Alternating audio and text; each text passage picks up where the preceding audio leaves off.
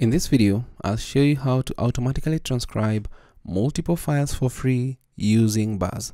Welcome to this video. My name is David and I hope you're well wherever you are around the world. Now, this is a batch transcription option that has been updated to VOSK, and let's open up VOSK. And the version I'm using is VOSK version 0.7.0. So you can head over to the link in the description to download it and use it for your own particular project. So we can actually clear that, and then to add multiple files, just click on this particular icon here. That is the add icon, and then we'll navigate to the folder with the files that I want to have transcribed, batch transcribe that is, and then we can select some of the files that we want. Let's say we choose 2 just for the purposes of the size and whatnot. So actually, let me just confirm if they are a little bit short. Yes, they are, and then click on open. Now, once you click on open, this particular dialog box comes up. You have the task is to translate or transcribe. You want to transcribe, and then you let VOSK or the technology behind OpenAI's Whisper detect the language. And then as for the model, we're going to go with the Whisper version, but you can also use the Hugging Face version. Click on that. That is the Whisper or Hugging Face model. And then as for the model, we're going to use the base, and then you can choose to click advanced and set the temperature.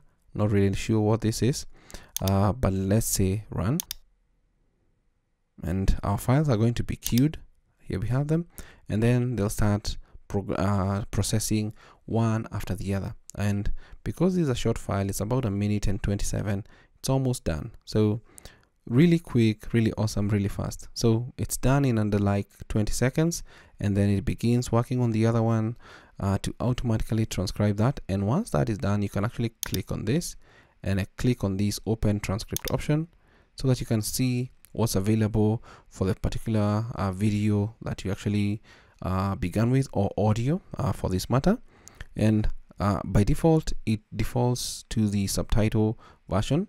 But when you click on the drop down on the export, you can click on text and get your transcription saved the way you want it to be. And once you do, actually pops up right here, and you can now make any changes that you want. Now both files are done. You can do the same for this other one.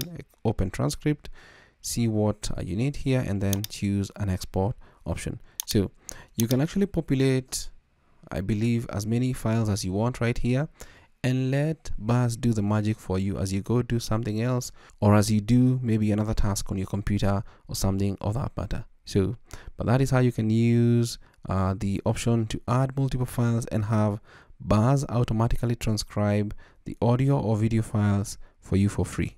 That's it from me. I hope this video is of value to you. Thanks for watching.